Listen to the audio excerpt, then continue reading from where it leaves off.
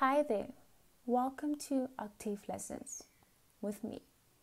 This is lesson 1.1 and in the future there will be more uploads that will help you to have a smooth journey if you are new to Octave or if you are just trying to refresh your memory or if you want to advance your skills.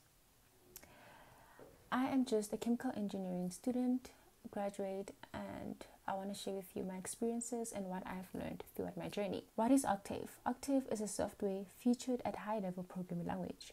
Octave helps solve linear and nonlinear problems. It can be downloaded on their website. Octave has a command windows and an editor section, which can help execute coding. Simple exercises like this, I will show you how to execute them on both command windows and editor file. Help function can be used to explain which that is not understood on Octave. CLC is used to clear the screen. Now, Octave is case sensitive. If you use capital letters CLC, it will give an error response, and if you use small letter CLC, Octave will give you what you coded, which is a clear screen. Now, if you have installed Octave onto your laptop, it should look something like this. I prefer to minimize my screen to be able to see my problems that I need to solve on Word or on my PDFs and the Octave screen. Do it however you wish. This is your command windows and your editor section. Now let's execute that which we were talking about.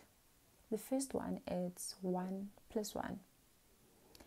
If you execute 1 plus 1, it should give you a response. When you press enter, which is 2, and you can use your calculator to prove this is correct. If you use 5.6, 5 plus 6, press enter, it will also give you an answer. If you say A is equals to 0.1 by giving the alphabet a number, if you add anything plus A, it should give you an answer. So for example, if A is 0.1, then A plus 1 should give you 1.1. The same thing continues. If you say A plus another number, you should get the same response. Now, what happens if we say A is equals to 5? Here, it didn't give us a problem. It just cleared the above A and changed the A. Now our new A is 5, and we got a response when we added A plus a number. But in normal circumstances, in normal cases, you want to press clear or clear all just to erase all the saved memory from your Octave previous practices so that you do not get an error answer. It's just good coding practice. Now let's go to editor section. I like to shortcut with edits. I love edits, especially when I'm writing exams. It makes my life easy. I just write everything on edit, but I just make sure I save before I do anything. And then when I just copy and paste that side, my work looks neat. There's no errors. And if there's an error, I just CLC, fix on the editor side, and go and paste that side. But editor function, the editor page is actually used to run Octave, and I'll show you more when we're solving serious math problems. For now, you can just write on your editor all the problems that you want to solve. 1 plus 1, 5 plus 6, A equals to 0.1, and A plus 1.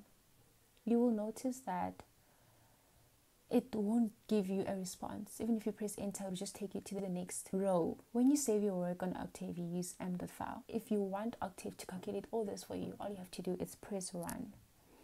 And this is also an advantage because if you go back and open the file, you can see what you're working with and you can easily find the work.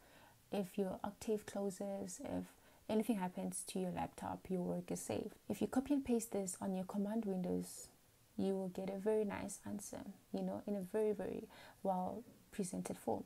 A percentage symbol in front of your statement, you're just telling Octave to not calculate that. It's just you making notes for yourself on your Octave file. This was a very, very nice short introductory video to Octave.